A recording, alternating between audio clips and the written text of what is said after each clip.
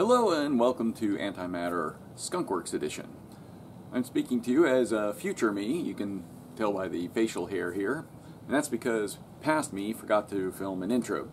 So I just wanted to explain that that is a good thing, really, because I have had a chance to use this disc golf cart for about almost a year now. I want to say several months anyway, and that allows me to give you a unique perspective on how the cart has performed and the things I might change. Anyway, so with that in mind, let me just start off by showing you sort of how I started building the cart.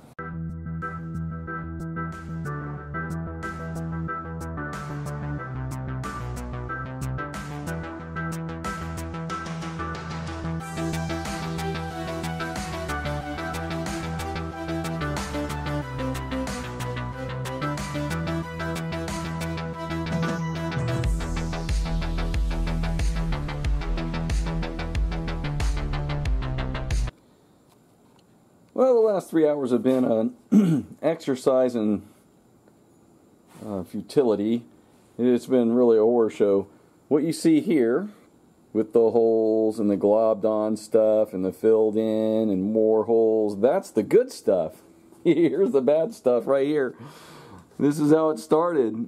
It just took me so long to finally sort of see a puddle and be able to control the puddle. And I mean, practicing would definitely have been a good idea, I guess. I mean, I did practice, but not on this exact stuff, and you should probably practice on this exact stuff, I guess. But so I'm kind of hoping to finish filling in all the holes and doing whatever I have to do, and then grind it down and hope nobody notices and that it doesn't fall apart. Alright, so here's the bottom box, mostly completed. As you can see, I ground down my welds because, as bad as that looks, I think it looks better than the globs that I had on before. I was half expecting the welding process, the grinding process to make the thing fall apart, but I guess I got enough penetration. Alright, so this is what I'm thinking about, how it'll go. The wheel will go right in there-ish. Can't get my arms not long enough. But alright, so get down here. It's like the wheel will go sort of like that, one on each side, of course, and the top part is where the discs go, just like they are right there. And then we got a full cubic foot of cargo space underneath for whatever. I could make a I'm thinking to keep the weight down. What I might do is put, like, maybe stretch a net across here or something. I could maybe put something on the side to strap it onto. Some kind of bungee cord net thing. I don't know. Also, I'm thinking we're just going to leave this open, and that way if I wanted to, I could make like a little cooler and it could slide in, or some other thing could slide in. There will be something in here for the wheels, and then the handle comes inside here and comes out. I'll try and back out a little bit. Here there's a ledge. So the idea is then the handle, I think it's going to be basically a luggage handle because we have one. It'll come up like this. So there it is. It came out exactly as planned. I think it looks really good. I've got it leaning on this box here, otherwise it would fall over because there's no feet. There are no feet yet. And it's really great. I mean, it's perfect for discs that go right in there, and it gives us 1 cubic foot of space underneath to do whatever we want with. We could put a cooler in there or whatever. It rolls really, really well, but there's only one problem. That does not fit in my car. It doesn't fit in any of our cars because I made it too big. At one point, so the problem is, to really fit in one of the cars, it needs to be no more than, it's got a 15-inch hole, so it really needs to be something like 14 inches wide, which is as wide as this. And if I move the wheels in that wide, I've got just a, because they're so wide down here, I've got just a tiny sliver of a box that goes in between. Plus, because the wheels are so big, if they come in that narrow, they'll only be 8 inches apart or so. I'm afraid the cart will be very tippy. And the wheels are just too big. This is what happens when I try and use junk I've laying around to do stuff with that needs to be more precise, I guess. I don't know what I'm going to do. So this just wasn't working for me. It's just too wide. It doesn't fit in the trunk of the Corolla or the Solara, and I'm guessing it would have trouble fitting into the seat of the Spider as well. So I bit the bullet, went out and bought these, 25 bucks each, so it's $77 in aluminum and 50 bucks in wheels. This cart's already approaching the cost of just buying a cart. So that's kind of the usual way I do things. When I see something and I say, oh, I really want that, but it's 260 bucks. I'm not paying 260 bucks for that. I could easily build that for $400 plus $200 in tools. So apparently I'm too stupid to use a wheel. Alright, so I shot some video on this earlier and it was just long and contrived and it didn't come out right, so I'm going to try and nutshell it here. Hopefully I'll do a better job. To me, there are two kinds of wheels. The kind where you just stick this on a shaft, put a nut through, tighten it down, the wheel's attached, you're good to go. At least that's what I thought. Maybe there's only one kind of wheel. I think I got that from bicycles, which have a fork here and a fork on the other side, and you can tighten them down to hold the wheel in place, right? This is not one of those wheels. This one requires that you have some kind of a stopper on this side, some kind of a stopper on this side, and they can't be pushed inward. I guess there's a, I guess the way these are used, maybe the shaft sticks out exactly the right amount, and there's kind of a cap that when it seats doesn't go any further. And the reason I say that is because what happens is here, yeah, you can see it. So here is the inner race. I'm actually turning it, right? And here's the outer race, which is fixed to the wheel, right? In between are ball bearings. If you put a shaft through here and tighten with a nut on this inner race, it'll just push it into the inside of the wheel and it will just destroy the bearing. So it'll just, yeah, it just basically pushes this inner race right out of the bearing, and it just, the bearings will fall apart, both sides. And that's what I did, and that's the problem I was having. I can show you little clips of video right now of how that was, what was going on there. So what I needed, if I wanted to attach it that way, was either I attach it the other way, where I've got some kind of a stopper here and a stopper here, and they're just fixed, and they're just tight enough to keep the wheel from wobbling too much, but no tighter.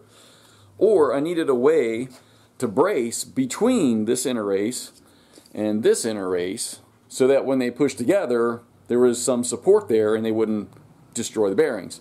That's what I opted for, and that's why I went through all this trouble.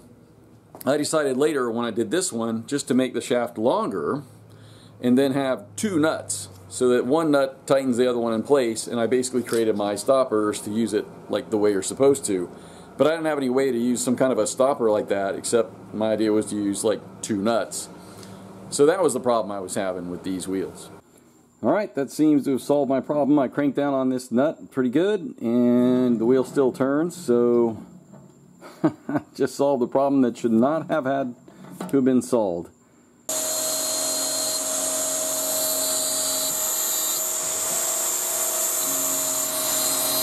Alright, so here we have some of the pieces that I intend to bend and weld up. And you can see I've put them on the belt sander, and you get this sort of nice brush finish. I mean, it's not perfect, but this is going to be painted in the end anyway. But it gets it better than this. This is what it looks like when originally. This aluminum, unfortunately, the place I buy it from stores it outside. I mean, it's in like a trailer from a tractor trailer, so or shipping container, if you will. And it just gets all this on it. It took forever to do it. This is what happens when I did it by hand. It came out pretty good, but I realized I did the wrong side. So I decided to go ahead and put it on there more carefully, and I put a finer grit, and it came out a lot nicer. And again, it's going to be painted, so one will be in and one will be out, so it kind of goes like this. And then, whatever. Alright, so my bending process seems to have worked. It's fairly flat on the top. I do have some hammer marks. But that doesn't really matter because that's going to be bolted on the bottom of the cart. And this is just folded under. It's not quite 90 degrees. I was having trouble because I had to push on the finished product, which I don't like doing. And I know it doesn't look real clean and everything, but that's okay. There's no actual damage, I don't think. So I think if it's cleaned, and when it's painted, I don't think you'll see anything at all. This is just actually folded under to give me more surface area to weld to on the backside.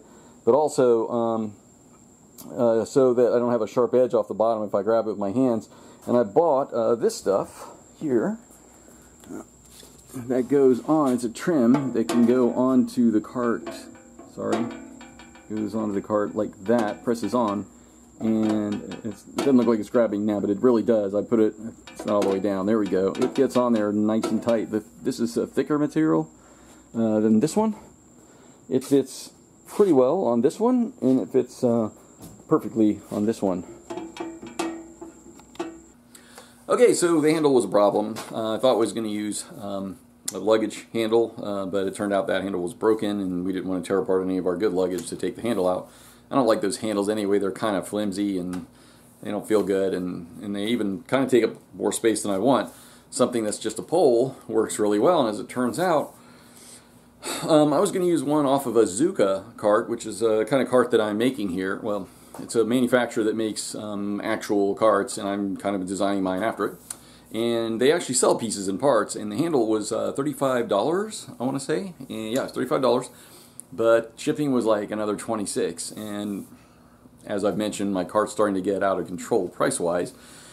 So I thought about how I could maybe get some nesting poles, and I was having a hard time with it until I chanced upon this guy in Lowe's hardware store. If you're in America, you probably know what Lowe's hardware store is. If you're in Europe, sorry, I can't help you there.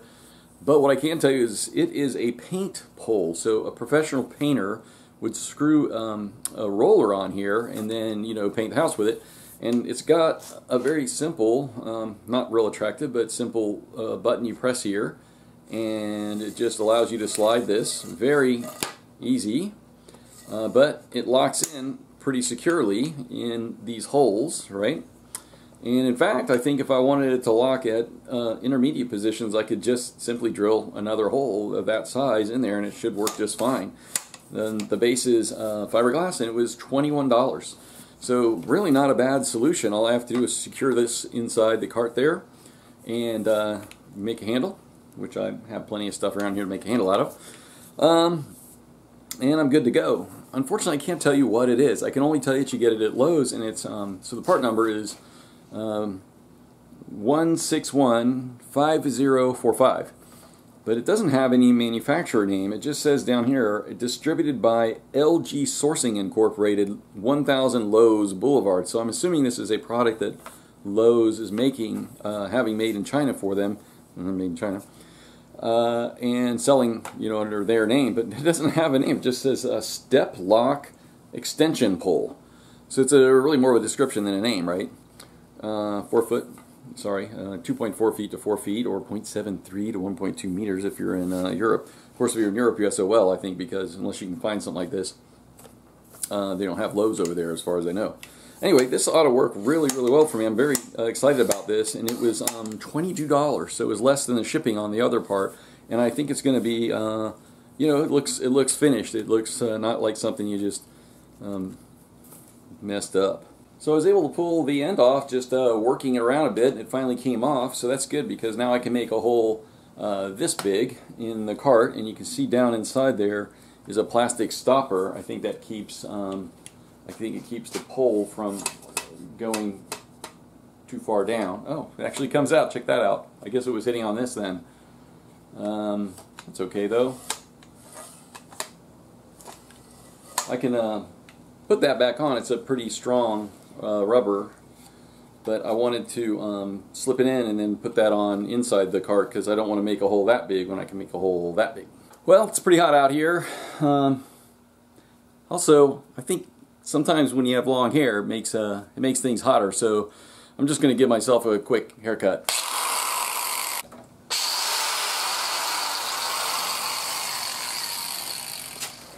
Pretty good, huh? Alright, so since my last filming, I added this drawer, which didn't come out, I guess. I don't know. Anyway, it slides way too easy. I think I'll put some magnets in the back to hold it in, and I might put some magnets in the front to hold it out, because as you can see, it wants to roll. And if it's on any kind of an incline at all, which it probably will be, because usually you tilt it like that so that it doesn't want to fall over. That's not a big problem. I'm thinking this is going to be the face of that drawer. But here's how the cart's coming out.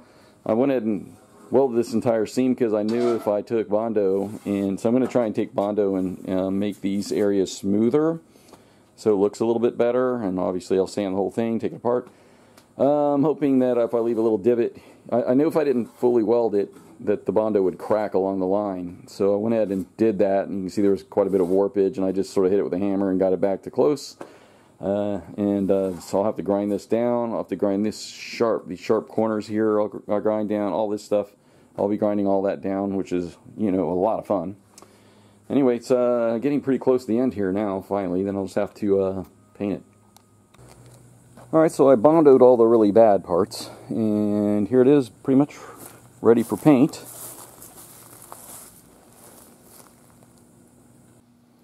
So here it is all primed, and now I'm lightly sanding the primer off because it gets this sort of fuzziness when you just leave it. And so just a light sanding, and then I can go to the base coat, and I'll show you the base coat. So here's the blue that we chose.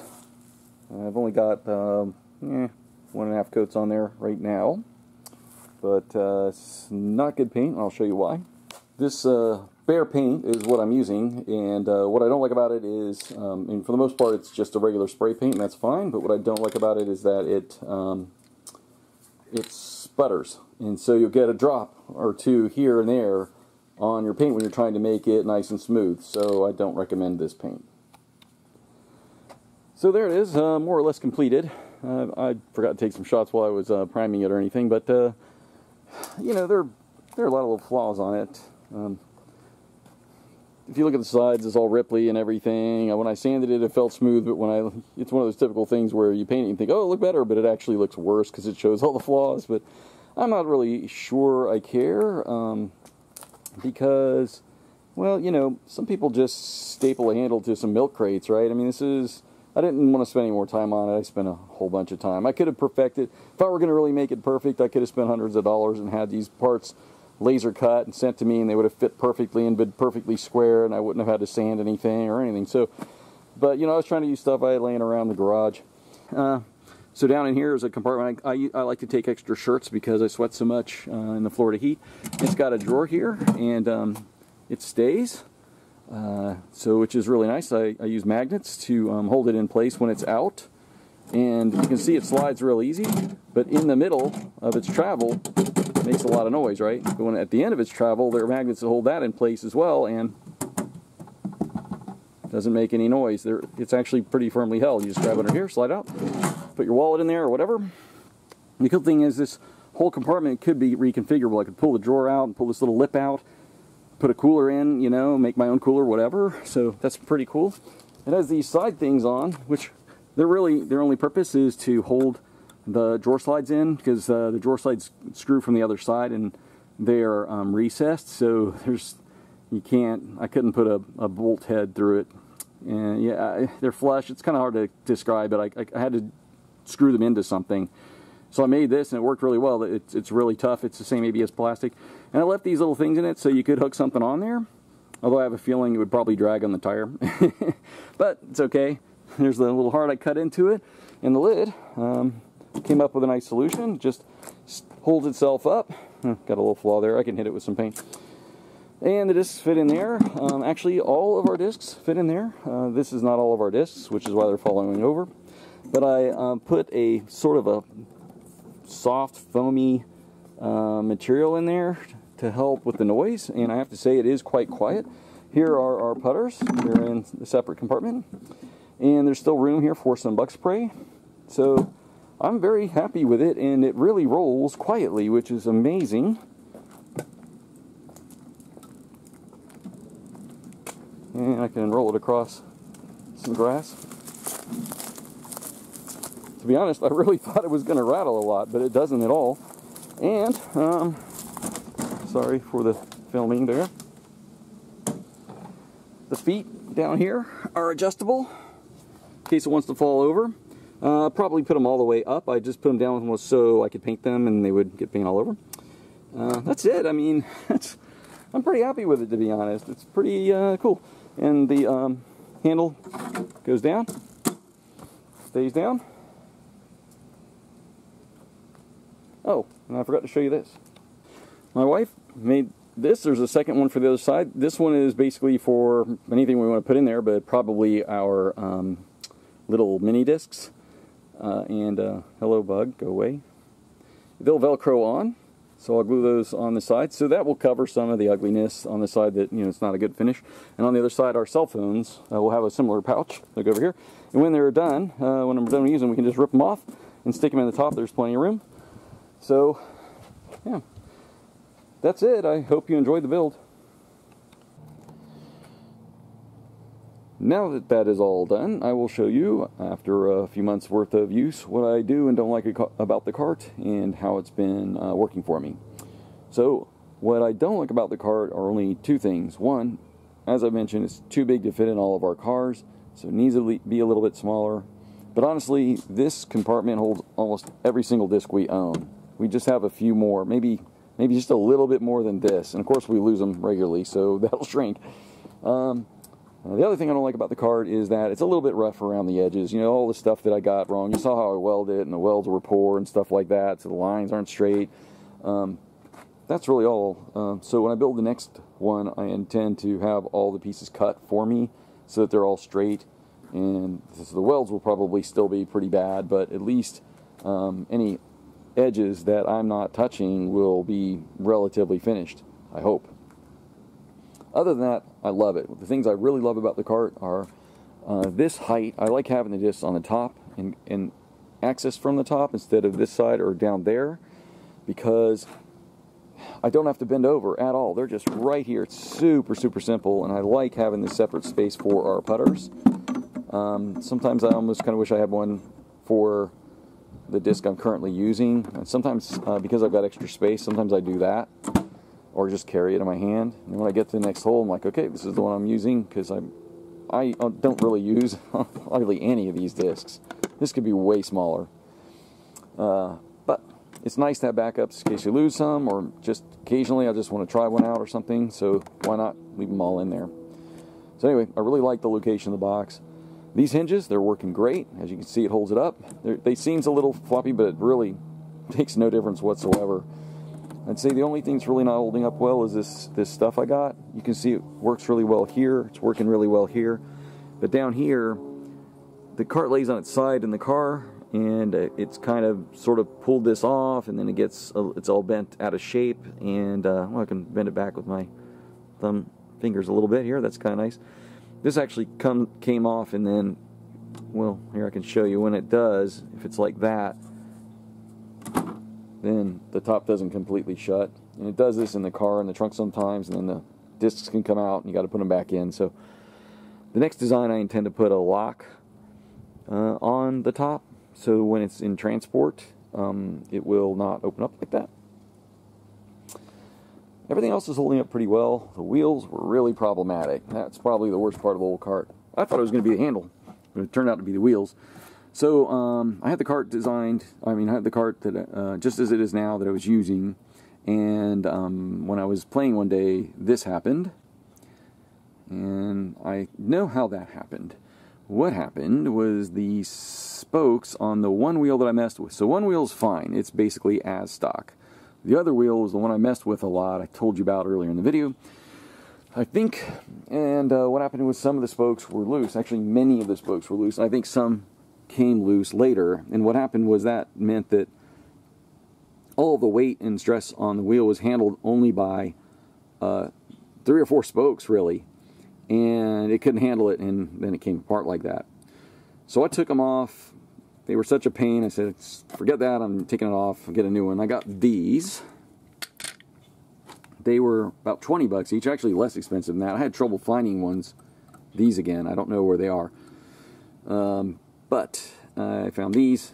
They were a little bit less expensive, but they're bigger. You can see the diameter's the same, but the width is bigger, and it's bigger, not only the tire width, but the width of the hub.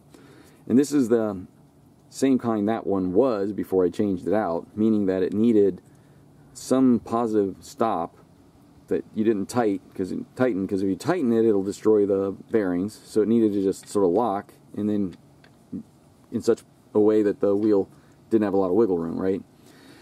What that did was effectively increase the width of the cart by one nut here and another nut on the other side, and that was just enough to make it very difficult to get in and out of my wife's car. So I was gonna try and shave off as much as I could. You can see a little bit extra sticks out here. I thought if I shave that flash, or even below a little bit, flush, or below a little bit, that might help solve the problem, because it was just a tiny bit. But in the end, I didn't want to waste this wheel, so I kind of took it apart, pulled all this rubber off, removed all of the spokes that were loose, put new ones in, welded it. You can see my crappy welds again. Sandblasted it, painted it, put the wheel tire back on. You can see it's already dirty again. Didn't look like I did anything, but it seems to be holding up now that all the spokes are contributing. It does roll a little wonky because I had difficulty getting the spokes exactly straight. You know, I used calipers and measured from here and here and here and all around, but somehow it still came out a little bit crooked. And you can see on the other side of the cart, the wheel was on this side at one point. When that happened, you can see how it sort of took out the paint and everything behind there. But since my repair, they seem to be holding up just fine.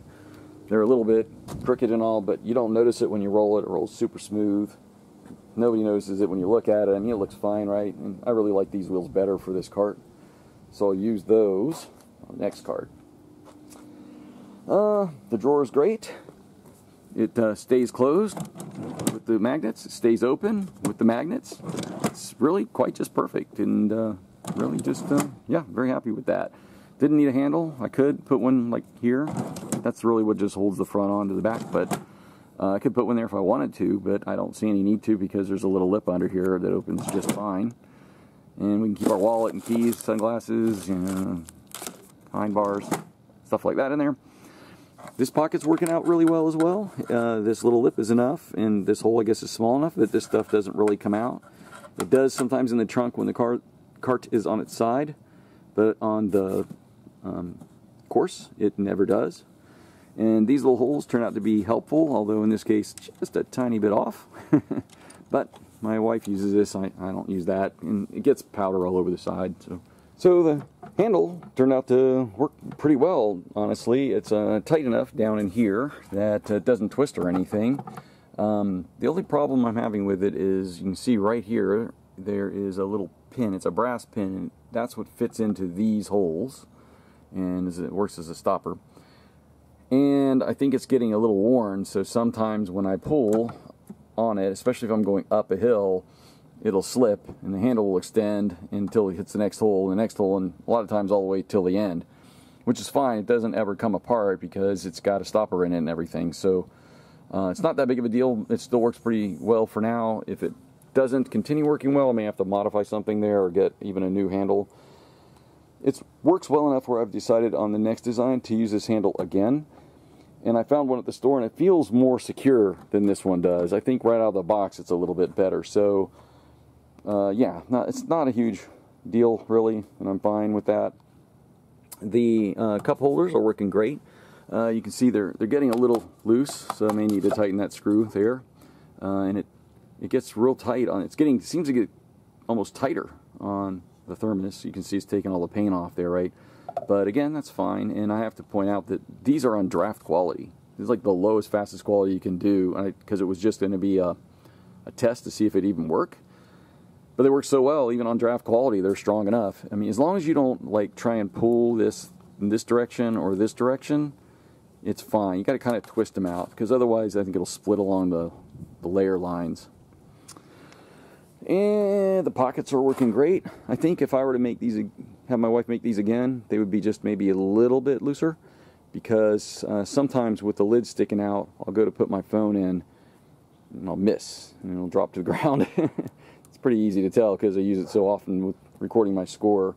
Also on this side, the inferior quality Velcro, and so it doesn't hold as well as the other, but the only thing we really put in there are these anyway, and they're really light, so yeah, not perfect, but all in all, I absolutely positively love this cart. It's showing some age here, you know, this hits up there, this hits up here and it's taking the paint off, and just normal wear and tear on the paint from just using it, but I gotta tell you, I think it looks great. It's so useful.